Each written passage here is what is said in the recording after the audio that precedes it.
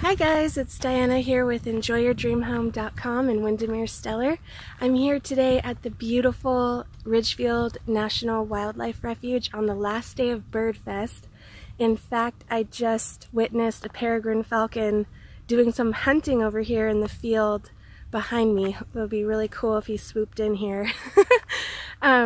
So far today I've seen some bald eagles, some sandhill cranes, a great blue heron, a great egret, and the peregrine falcons going at it. That was so cool, and red-tailed hawk to boot. So it's been a really great day to see the bird life out here on the refuge. I'm actually on the Kiowa Trail, which is a 1.5 mile long loop within the S unit in Ridgefield.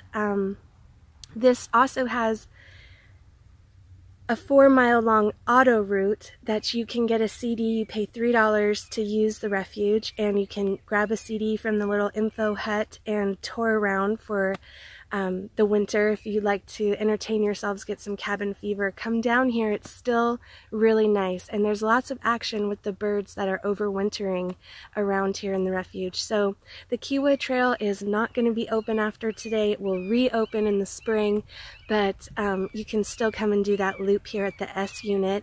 And then if you want to check out some other action at the refuge, you can go up to the Cardi unit, and there is an authentic Chinook plank house up there that it's beautiful, and it also has some tours, sometimes some educational programs that happen there. Just beautiful to check that out. So that's, once you've come into downtown Ridgefield, go past the post office and you'll find it up the road there.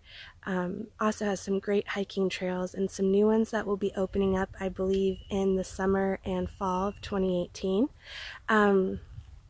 There's also some great kayaking at Ridgefield Kayak if you want to check that out.